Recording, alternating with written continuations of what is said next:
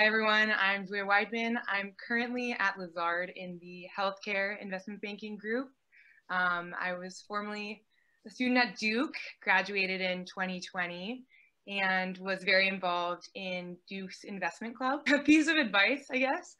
I would say just confidence and attitude are really what you can control off the bat. So a lot of these positions, maybe when you're recruiting, you don't feel prepared. But nobody expects you to be prepared in school. So it's something where you really learn on the job, but being like a very positive, confident person will allow people to have faith in you. And then you'll be able to learn and succeed along the way.